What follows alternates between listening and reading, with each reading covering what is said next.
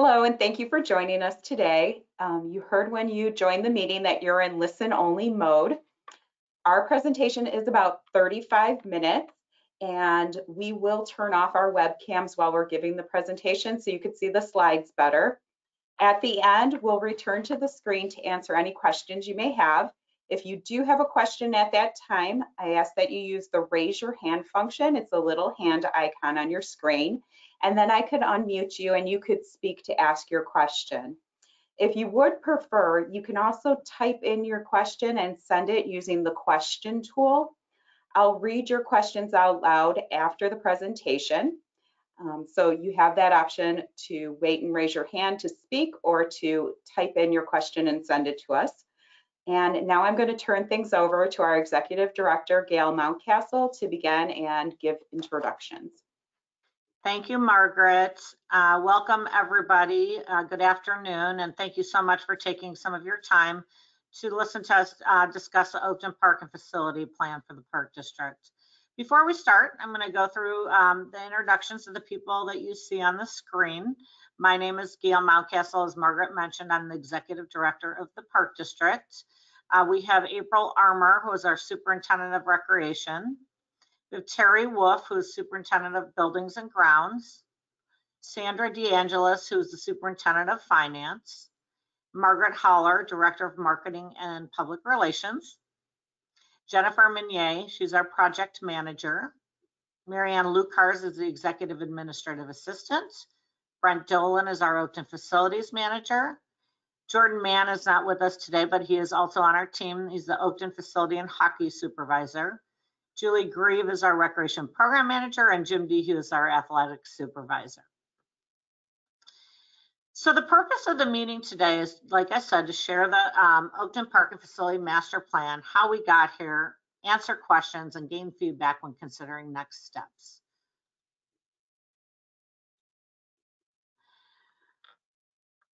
So the next few slides I'm going to go through just briefly, to talk about a little bit of background on the Park District. Here on this slide, you see the service area of the Park Ridge Park District. We are a separate entity than the City of Park Ridge, and we are governed by a 7-member Board of Commissioners who are elected. Our boundaries are nearly coterminous, but very slightly from the City of Park Ridge boundaries. This slide just shows a snapshot of our parks and our current facilities, which you can see we have 137.9 acres of land and several facilities and parks.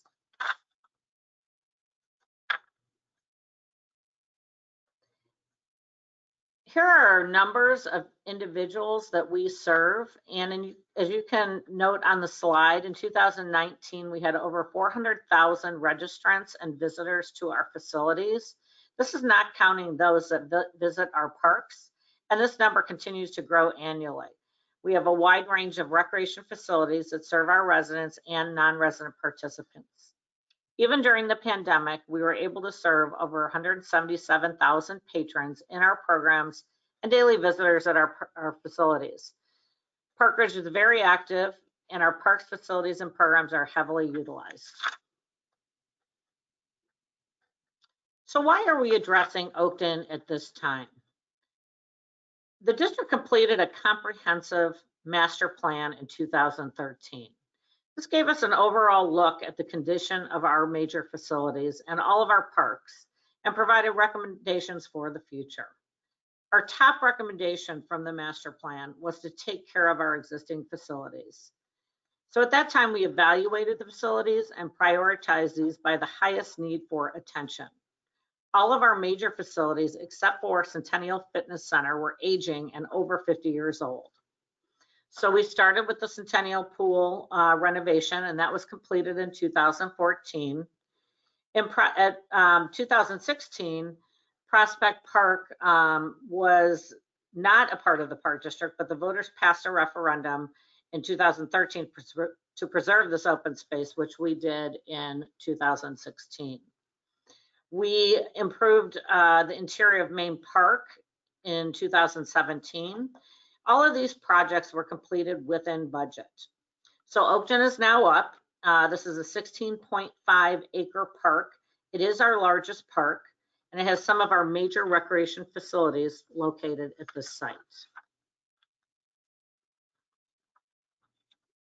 So the goal of this project is to preserve and enhance the existing ice rink facility that has been a gem in the park district and community over the past 52 years. It is also to provide new amenities needed in our community while having them be financially sustainable over the long run. So over the past 4 years, the district has worked together with consultants, staff, board, and the community to develop the recommended Oakton Master Plan. We undertook a detailed and rigorous process to get to this point, which I will highlight in the next slides. The current plan was recommended by Park District staff and the board in spring of 2019 as the best option to fulfill the needs of the Park District while being financially sustainable over the long term. At that point, we put the plan in the hands of a 33-person citizen task force to vet the plan over a series of meetings that outlined our process. And upon evaluation, they recommended we share and test the plan with the community, which is why we are here today. I should also mention that since our process was stalled by the pandemic in 2020, right when we were starting the public engagement process, a new Park District board was seated with 3 new members, and they will have the final say, as well as the other 4 board members, on the next steps for the project. And of course, if we go to referendum, the final say will be with you, the voters. So this slide is just to get you orientated with our current site. On the northwest side of Park Ridge, Oakton Park sits. It's north of Oakton Street, south of Bessie Highway, and to the west is Algonquin, which turns into Riverside Drive to the south. So a quick overview of what we have on the site. The existing driving range. We have a grove of beautiful oak trees. We have the entry and the parking to the existing ice rink, green space in the front of the site, a dog park. We currently host the city's Salt Dome to the north of the parking lot, and then batting cages exist right next to that.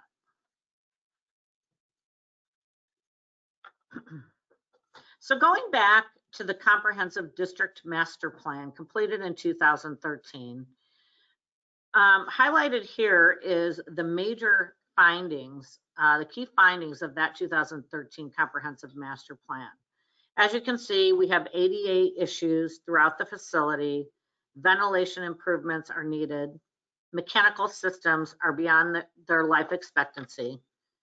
There are flat roof areas, and these are not designed for proper water flow, so the roof is leaking. Safety standards are not compliant for egress and railings.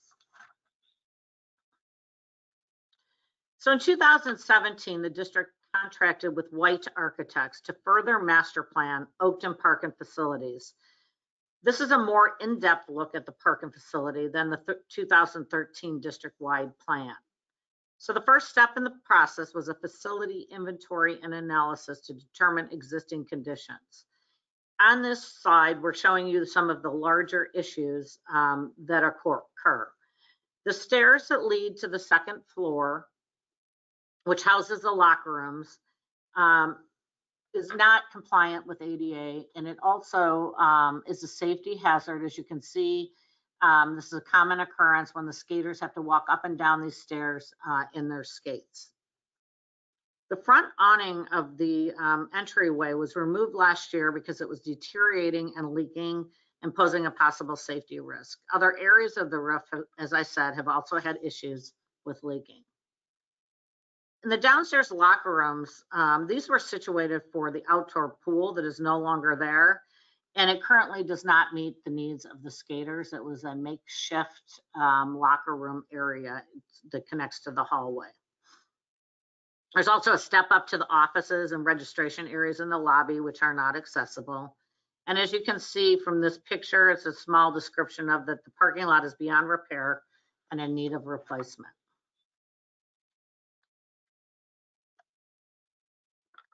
So moving on to the ice mechanicals, So this section of the facility analysis was conducted by Stevens, another consultant who specialized in this area.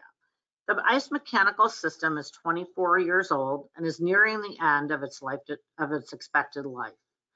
The R22 Freon refrigerant is no longer being produced.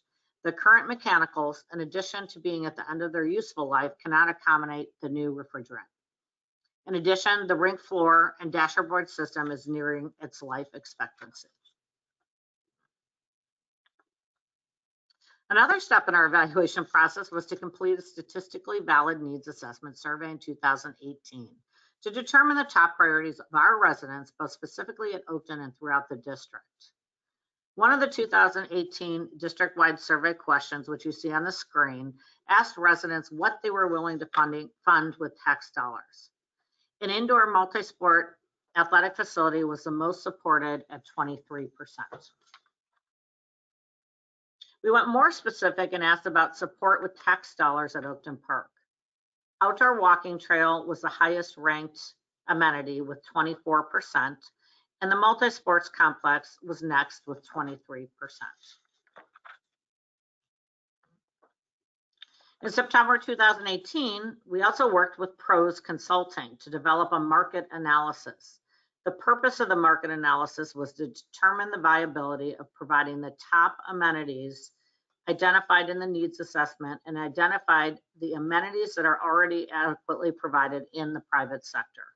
The analysis identified the 7 key recommendations here, which you can see on the screen, were to renovate and update the main ice surface, enhance the support facilities, multi-purpose sport opportunities, enhance the parking, add an additional sheet of ice, indoor walking and running track, and maintain the adequate level of maintenance for dog park, batting cages, and driving range.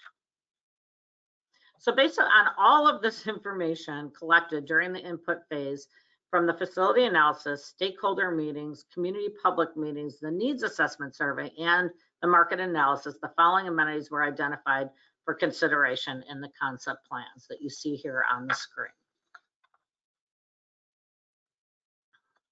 So with this information, 8 different concept plans were developed that tested different combinations of top requested amenities, such as the indoor playground, gymnasium, turf dome versus brick and mortar indoor turf facility, a second full sheet of ice, a studio rink, and more. Proformas for the concepts that were deemed feasible were developed to evaluate the financial viability of each plan.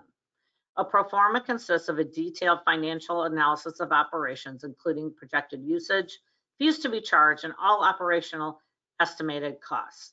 We were not only making sure that the plan produced a positive annual net revenue, but we also wanted to make sure that the anticipated revenue is able to cover its future capital needs over the next 25 plus years. So of all of these plans that are listed above, C1, which is in the bottom right-hand corner, was chosen. And some of the reasons that the other plans didn't work include the following. And just a note, I will be going through, so you're not squinting your eyes to see the C1 on this slide. We will be showing it on the next slides and discuss it in detail. But some of the reasons that the other plans didn't work were renovating the current facility is an option. But without adding the studio rink, it does not provide the needed additional ice to be commensurate with neighboring facilities in order to keep the ice program relevant. And that was option A, which is in the left-hand corner. 3 of these plans had an air dome turf facility as an option. After researching and visiting domes in the area, it was determined this was not an ideal facility. The main reasons included the probability of having to replace the air dome at some point due to weather damage, the operational costs, and labor to maintain is very high. It is not an ideal environment in the facility from our estimation with the sound, temperatures, and for other reasons. The option that added a second full-size rink was over our bonding capacity limit and eliminated the driving range. And the option with the gymnasium did not generate the type of operational net revenues needed to sustain the financial viability. So as I said, of the 8 concepts, C1 was recommended by staff and at the time approved by the board. and it's attempted to accomplish a positive annual net revenue and pay for its future capital over the next 25 years. So we are thrilled to be showing this plan to the community. This is the current Oakton plan, master plan that is proposed. This plan is felt to be, as I said, the best option to fulfill the needs of the district while being financially sustainable over the long term. The major components are as follows: the renovation of the existing ice facility, the addition of a studio ice rink, a new indoor turf facility, which is a very versatile facility, new support facilities, which include the lobby, ADA restrooms, and multi-purpose space. We would be replacing the netting and poles at the driving range to accomplish, well, first of all, they're at the end of their useful life, and to accomplish a higher netting to accommodate more park use for the general public and for the dog park. So summarized on the slide are also all of the key reasons why, and they repeat some of the items that I've stated on the slides before, but these are the major factors of how we ended up with C1 as our proposed plan. So at this time, I'd like to turn it over to our Superintendent of Buildings and Grounds, Terry Wolf, to review the outdoor spaces of the proposed plan and how we envision the spaces to be utilized. Thank you, Gail. As you can see on this slide, we will be creating a passive space to gather outdoors and encourage general park use at this site, which is not really being done at this time. This passive gathering space will have some kind of a shelter and or seating, which both rank very highly on our survey results.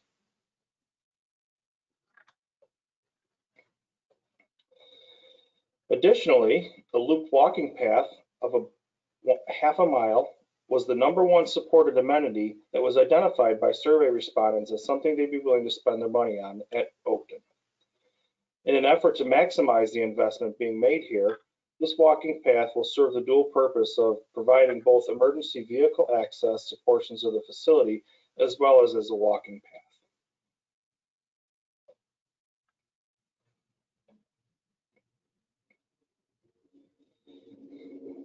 As previously mentioned, when looking at the overall site and landscape plan, we felt very strongly that we needed to protect and respect as many of the mature trees as possible on this site. The main tree grove will remain, and additional trees and native plantings will enhance the site and improve stormwater infiltration.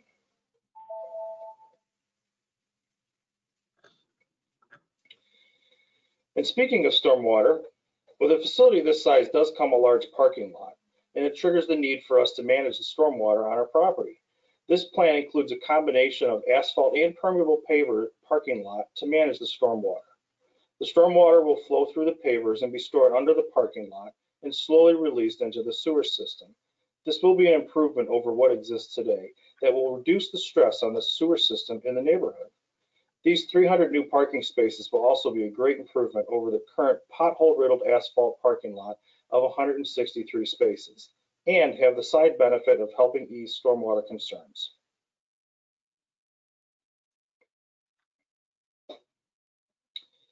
There are currently approximately 299 trees at Oakton.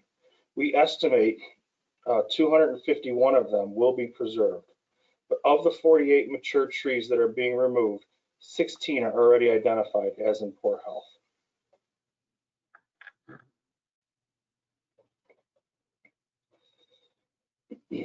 As you can see, the design concept on the exterior of the facility looks to introduce wood tones and textures to the exterior to enhance its presence in the community and warm and soften the edges of the cold steel building.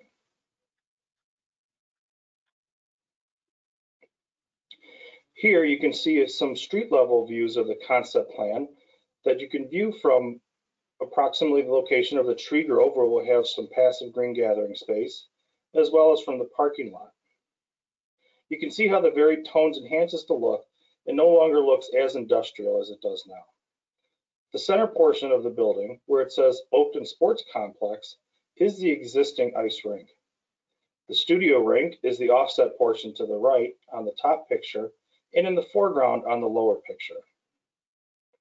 Finally, the new indoor turf space is to the left of the existing rink, just beyond the new lobby and entrance area.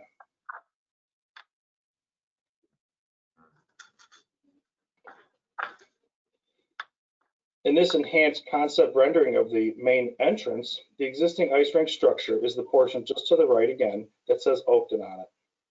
The turf is to the left, and as you can see, we have a canopy that will extend out from the building to provide shelter for those who are waiting to be picked up or to assist those that have just been dropped off to enter the building clear of the weather.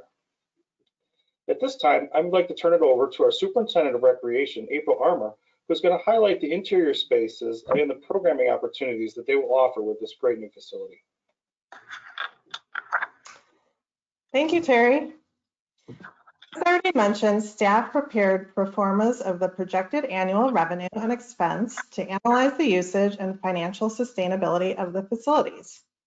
We also used fee comparisons from similar facilities in the surrounding areas to ensure that we would remain competitive in the market. The chart on this slide shows an operations budget for 1 year, and we have separated by existing and new amenities. As you can see, the indoor turf is anticipated to bring in a significant amount of revenue and will greatly assist in supporting the overall facilities on the property. Now, what will we do with this space? If you've ever taken programs with us, you know that we have a wonderful team of recreation professionals that were extremely excited about the additional space and the opportunities that this could bring. We would anticipate the focus of this facility is to serve the community, not to be a regional facility. So the next few slides will show more detailed information about the indoor spaces and show just a snapshot of how we could potentially use the facilities. This shows the overview of the facility with the existing ice rink remaining in its current location, the addition of the studio rink at the front of the facility, new lobby entrances, offices, concessions, and everything on one level, and the turf field towards the back of the property. Next, we'll move on to the lobby area, which features a new vestibule with an open lobby and welcoming reception area combined with skate rentals as you enter. If you visited the facility in the past 50 plus years, you know that all of these areas are currently separated, which makes it very difficult, and some offices are on the second floor.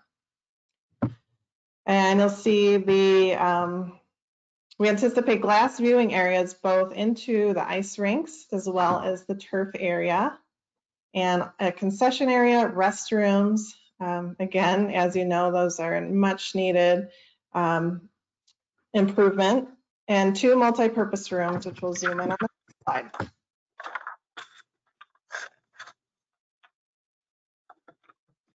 The 2 multi-purpose rooms will be available for rentals, parties, and classes. Each room is about 1,800 square feet, and they can be rented by anyone in the community, and will also feature an outdoor patio space with a fireplace, as something similar into the photo here. The lobby will also include a practice area for off-ice skaters. So this shows the 2 rink overview. The existing ice rink will remain as a regulation-sized rink, and the addition of the 60 by 90 studio rink. The current limitations of the ice arena have resulted in an inability to adequately serve the needs of the current participants. Based on the survey, the market analysis, and what we've personally experienced within our programs, the studio rink and facility improvements are crucial to the future success of the ice arena and would dramatically improve the availability of the ice time on the main existing rink. There's a high local and regional demand for ice, and our residents are currently traveling to neighboring ice facilities to rent ice time. Without the opportunity to offer more and better opportunities based on local market demand, we have and will continue to lose customers. Another factor which pushes customers to other facilities is that we're at a major disadvantage with our youth hockey program and have fallen behind in the market due to a shortage of ice. As a result, we're not able to offer a house hockey league for all age levels. And again, some of our residents have preferred to go elsewhere. So the studio rink would allow us to expand our older age levels.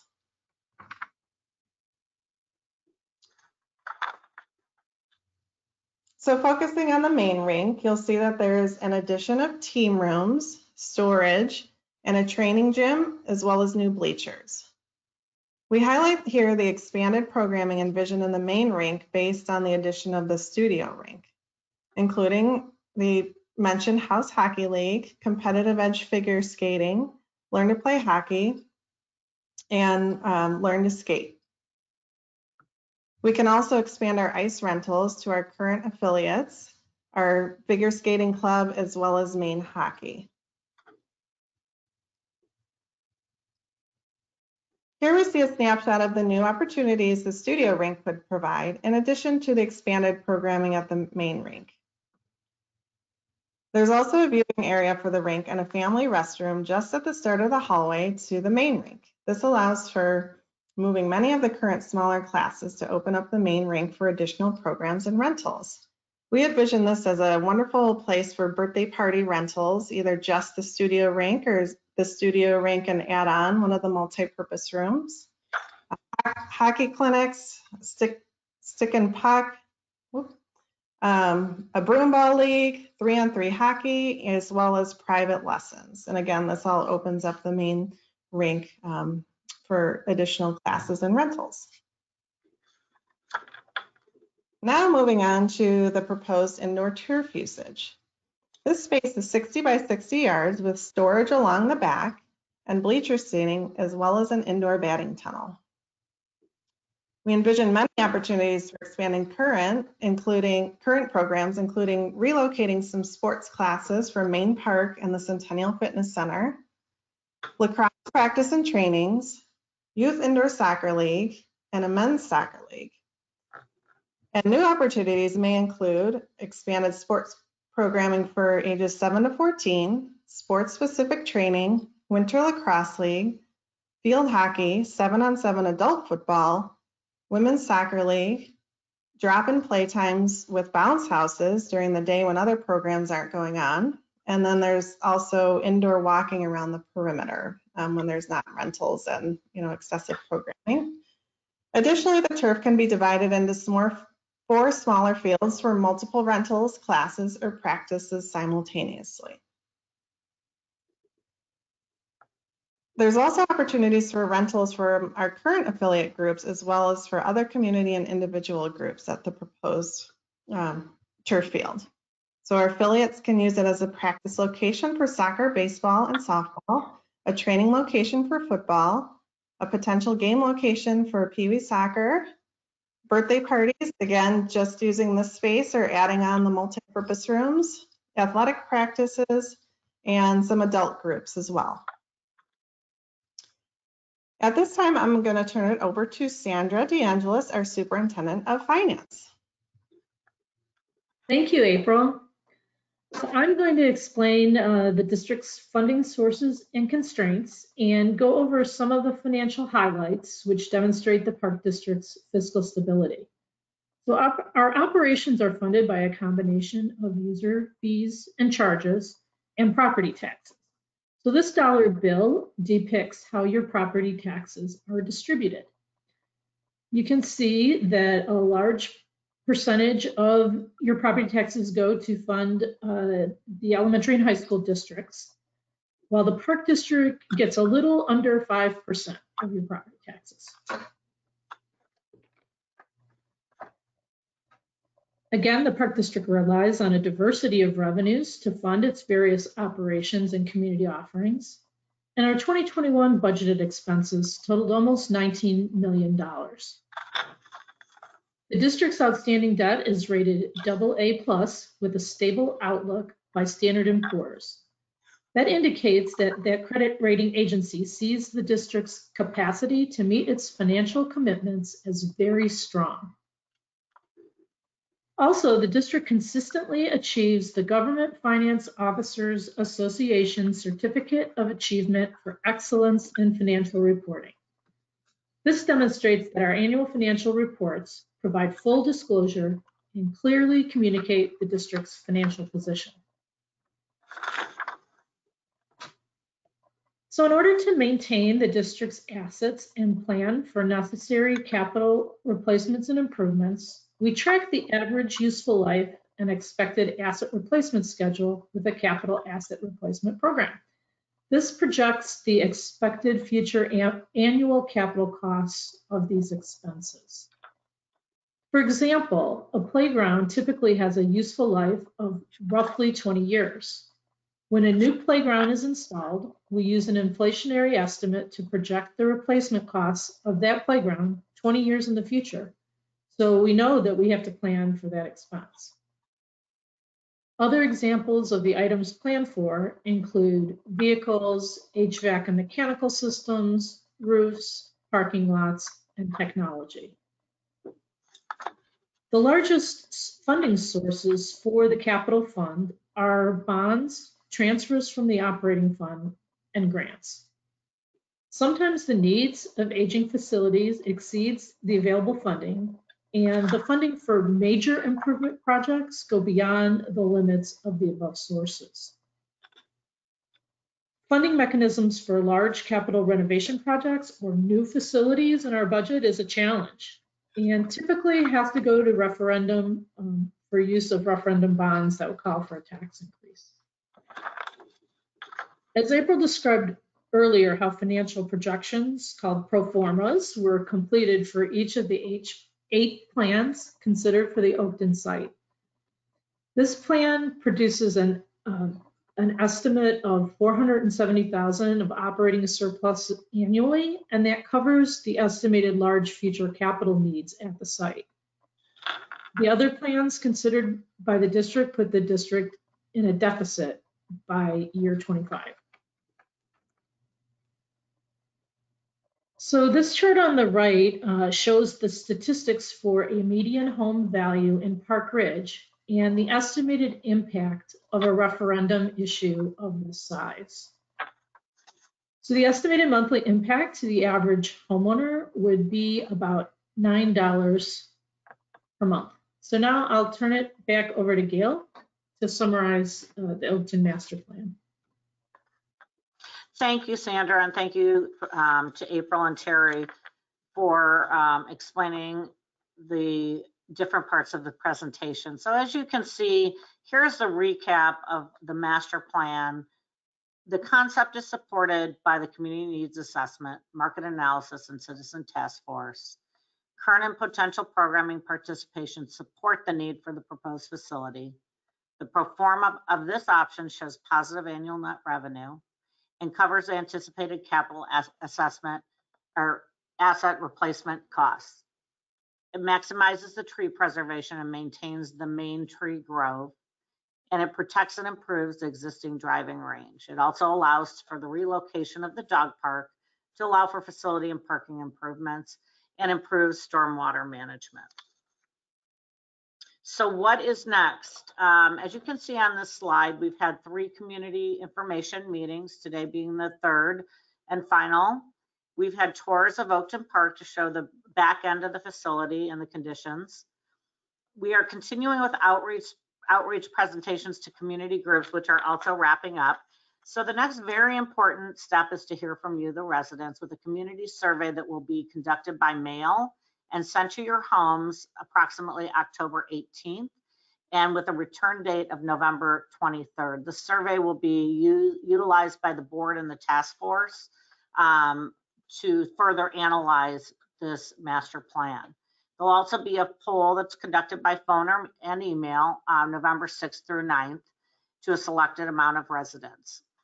The results, as I said, will be presented to our 33 citizen person task force, and they will analyze all of the additional information and then make a recommendation to our Board of Commissioners.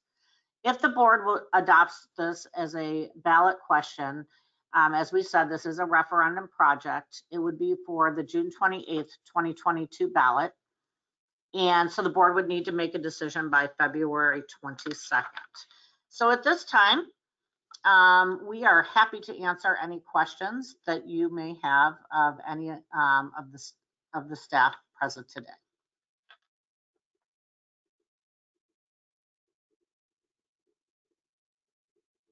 As I mentioned, if you do have a question, you could use the raise your hand function. It's a little hand button, and I will unmute you to speak.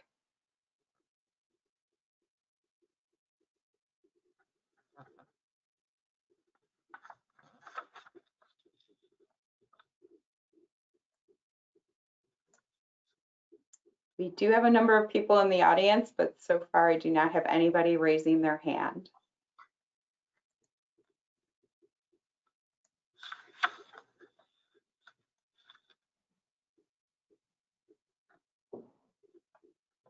Okay, no questions? No questions. Wonderful. Hopefully that means that we've explained everything about the project that you need to know. We are all available by email or phone call if there are any questions that you think of after this presentation. So I just thank you so much for attending and spending your time with us today. Thank you.